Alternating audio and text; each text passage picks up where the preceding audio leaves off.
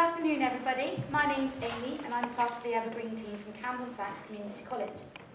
Our mission statement was to advise the developers of the old Market House building in Camborne on how they could make the building more energy efficient. The Townscape Heritage Initiative are currently working in Camborne, Poole and Madrid and are funded by the European Convergence Fund. This is one example of the work the THI have done, is the vestry in Camborne. That's the before and this is after. The old Market House. The old Market House is located in the centre of town. The building was rebuilt in 1867 after it encountered severe storm damage. Inside the building there were town hall, magistrate rooms, public hall and assembly rooms. The old Market House today. On the left is the front of the old Market House. On the right is the side of the old Market House. As you may notice, there are a lot of windows in the old Market House. There is a lot of glass. Camborne has many historic buildings and is part of World Heritage due to mining. Traditionally, the buildings were built to last, have been standing for many years, and with maintenance they should be standing for many more. Historic buildings should change and adapt to be useful to people. The old Market House is a Grade 2 listed building. However, solutions that apply to modern buildings cannot be applied to older properties which are listed. Okay, so here is a diagram of showing where a typical house loses the heat, but you obviously have to times this by about 3 for the size of our building. We looked at 9 options. The ones that were the most viable were the generating electricity or heat, draft proofing, insulation, the types of lighting and the different glazing styles. Now, unfortunately, we cannot use any of these options as we are working on a Grade 2 listed building. The space is limited and the nearest watercourse is 3 kilometres away. Okay, here are our draft proofing options. So insulating strips, guns, silicone mastic and brush seals, all of these would be usable. Our insulation of roof space and walls. Unfortunately, we cannot use cavity wall insulation as there are no cavities. Okay, the lighting types, obviously the tungsten filament bulbs are no longer made and were pretty much rubbish. So we decided to use LED and compact fluorescent lamps. For the heating, we looked at efficient thermostatically controlled radiators, temperature and timing controls, and a combined heat and power unit. We decided that underfloor heating, underfloor insulation and zone control underfloor heating could all be used. Dry lining is the best way to insulate the walls in this particular building. And we also looked at reducing the internal volume of the rooms, ventilating the rooms and heat recovery systems. Now for glazing styles. These are windows and U-values. U-values are quantities used by architects for working out thermal energy flow within buildings. In particular, these are used to work out the energy losses through both windows and walls. The U-value is the thermal energy flow through a material. The higher the figure, the higher the heat loss. As you can see from our table, slender glaze is clearly the best with an average U-value of 1.3 to 1.9 depending on the thickness, with single glazing clearly being the worst.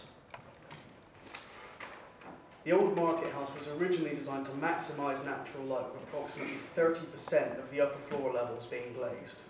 A typical house loses around 10 to 15% through windows and walls. However, the building is much larger, so therefore the losses will be far greater.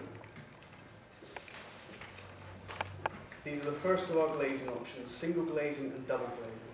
Single glazing we've already seen is a very poor insulator, but has the advantage of already being installed and it holds the building's original appearance.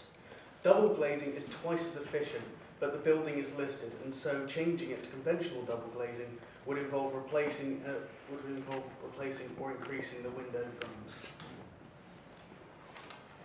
Our other 2 options were slender glaze and secondary glazing.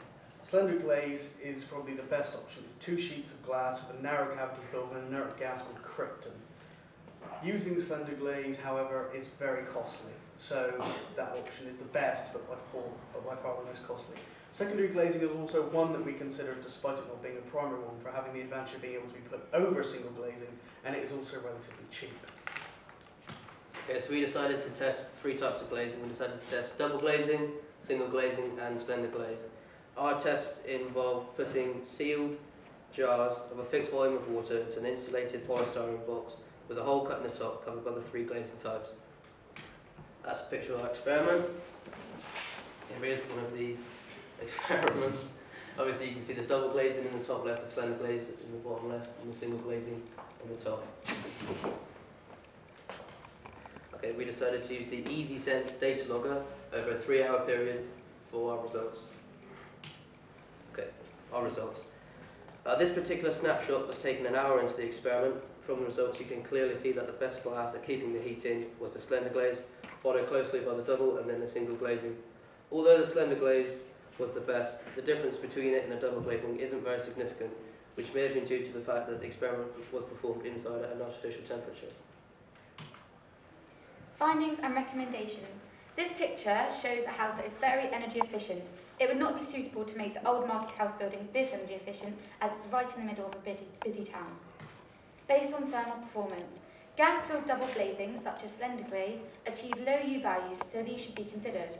Based on U values alone, we should also consider secondary glazing. However, the glazing may be too large for the window frames. Based on materials and embodied energy, our research has found that variations in embodied energy are largely dependent upon the gases used in the cavity and the frame. Replacing the frames of the sash windows would add to the embodied energy. This means that keeping existing frames or secondary glazing would be a more sustainable option. Based on longevity and maintenance, if the seal in a double glazed window unit fails, the thermal performance will be dramatically reduced. Some glazing is guaranteed for up to 10 years, however some glazing may last longer than this. Based on cost alone, slender glaze is the most expensive option, but it may also make the biggest savings in the long run. Based on energy costs and carbon savings, a conventional house can save around £135 a year by installing double glazing. They can also save around 700 kilograms of CO2 emissions. The old market house has a much bigger area of glass than a conventional house, so savings could be much greater. Conclusions. Our project has demonstrated that energy-efficient glazing can be successfully incorporated into listed buildings, improving thermal performance and lowering CO2 emissions without detracting from the historic character or appearance. We recommend that slim-profile double glazing such as slender glaze should be fitted into the existing sash window frames. We would like to say thank you to Claire Langdon, Kaya Simmons, Eddie Allison, A.E. Wadder & Sons, Slender Glaze Limited, and Camborne Historical Society. And finally, our teacher, Mr. Lister, for your undivided attention and support. Thank you all for listening. Are there any questions? Did you find any problems with the slender glaze? Was there anything that you thought was that would detract from the character of the listed building? No, we checked, although obviously it's a Grade 2 listed building, the slender glaze fits perfectly within the original size window frames, and we saw it as the most viable option for energy saving in the future. Right, okay. And the size was sufficient because it's a very large window, but the size of the glass would be compatible. Yeah, you can make it to fit, yeah. Okay. Are there any other questions? There's a lot of. Did you look at also the amount of heat coming in as well as the heat going out? So you've got all that glazing, so you're going to get a lot of sunshine on the south face side coming in. Do you know how that gas affects the ability for that place to warm up naturally as well as to cool down? Honestly, no. Oh, do it on the next one. Okay. That's great. Thank you. All right, thanks very much. Thank you.